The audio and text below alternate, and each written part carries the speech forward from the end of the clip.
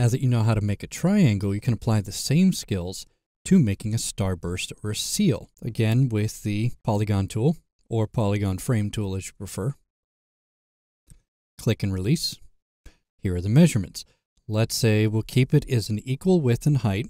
That'll give us a circular basic shape. And then we want to give it a high number of sides.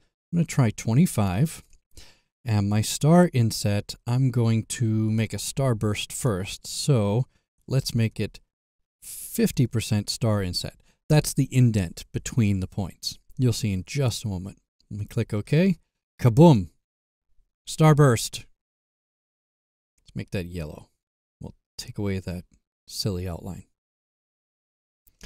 And we have starburst. The star inset is what accounts for this nadir, the point inward. The star points are the apex. The nadir is the points in the middle, the inset. So a high inset value creates these starburst patterns. If we do it again with an even higher inset value, maybe we'll go 85%, you'll get something like that. Oh, there we go. Switch to preview mode so you can see it without the construction lines. And that's kind of interesting.